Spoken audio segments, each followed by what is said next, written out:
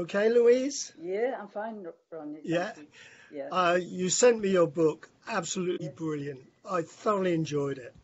my pleasure. That was such good. And how did you get the idea? Well, the thing was, after my little grandson was born, my son decided to write a little story for him.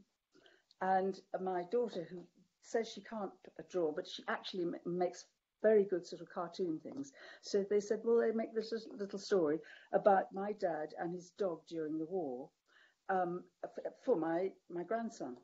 And so they started doing it, and I thought this is really rather good. Um, I think maybe we ought to make it a bit more professional. So, shall I tell you what the story is, Ron? Shall I tell you how the Yeah, story goes? Well, the yeah, story brilliant. is simply about my dad, and he had a faithful Scotty dog. And when he went off to war, this is what my mum has told me, the Scotty dog used to wait at the gate every day for my dad to come back, every day for 3.5 years, except maybe when the boys were doing something that he wanted to join in. But she said that's what he did. And then when my dad came back, for the first few days after he came back, the dog still went to the gate to wait for him. And then suddenly thought, oh my God, no, he's back, he's back. So it's a very sweet story, and it's a true story.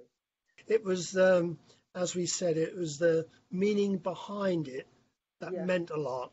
I yeah, mean, you don't say he was a FEPOW, no, but we know he was a FEPOW, and we know what good work he did in the camps. mm, And it, I thought that was brilliant. I thank you, really did. thank you, That Ron. was And a, you've that was got a lovely dogs. book. You've got I've your got dogs as yeah, well. So maybe yeah. you I've want to got have two this. dogs. Yeah, Yeah, I've got two yeah, dogs, and yeah, and I know how they think. So I know they would wait at the gate. yeah, yeah, They would.